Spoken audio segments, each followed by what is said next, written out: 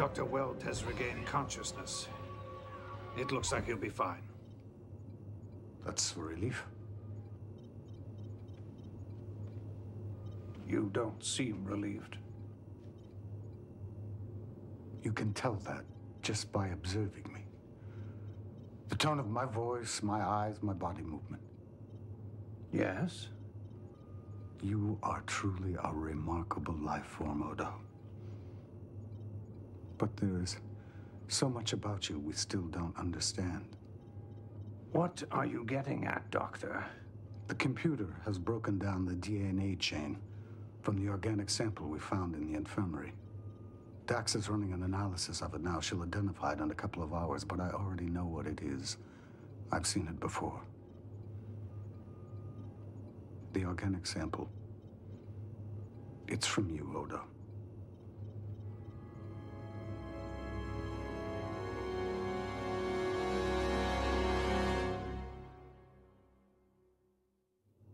The destruction in the science lab occurred at 0300 hours 5 minutes. The attack in the infirmary occurred at 1935, roughly 16 hours apart. Is your rejuvenation period still 16 hours? I was in my pail during both attacks. But were you? I don't think so. I think, Odo, that you've been placed in the ironic position of having to track down yourself.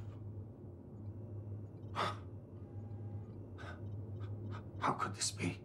Has anything like this ever occurred before? Of course not. Are you certain? Yes, I'm certain there would have been incidents. Any unsolved crimes in the book? There are always unsolved crimes. Then the possibility exists. It doesn't! I do not commit criminal acts. It is not in my nature.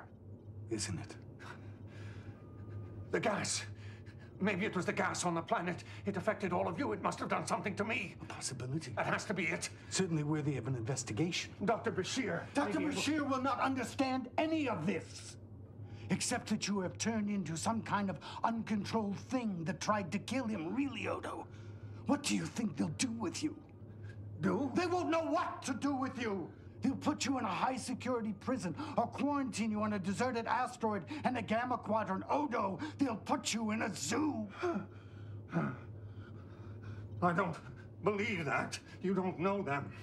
What other humanoid have you been able to trust except me?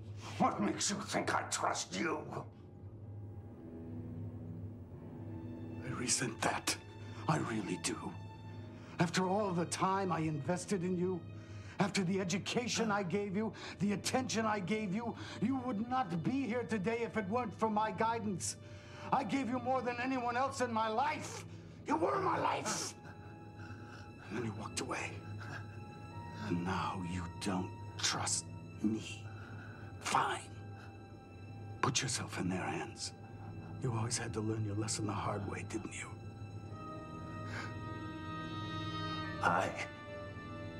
I'm not going back to the center with you. Why? We'll work through this together. We'll solve it together just like we used to. No!